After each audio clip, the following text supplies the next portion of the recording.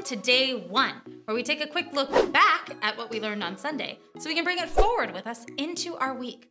Now, I've got a question for you. If you had to wear a cast, who would you want to sign it? Now, I was thinking about this, and I would totally get a famous author to illustrate mine. Like Eric Carle, maybe he could make my cast into a caterpillar. Or I'd get Mo Willems to give me a personalized comic with Gerald and Piggy and Pigeon and like all the squirrels, just all of them. But who would you pick? Talk to your family about that and see what they'd like. You know, having a cast is really hard. Our point this week is that Jesus is there to help you through. He's been through some hard times too.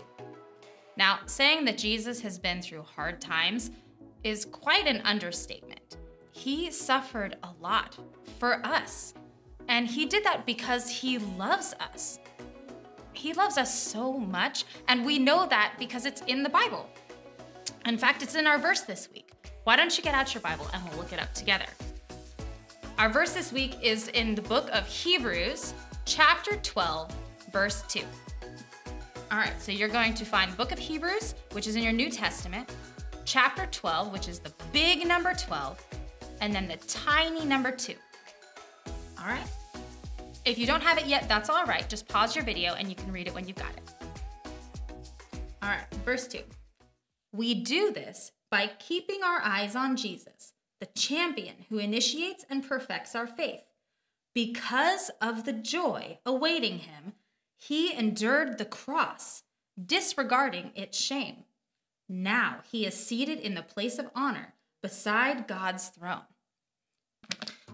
That part about joy awaiting him, Jesus knew that his suffering would be worth it because he would get to enjoy the presence of God. He'd get to be in heaven with his Father. And because of his suffering, we get to have a relationship with him too.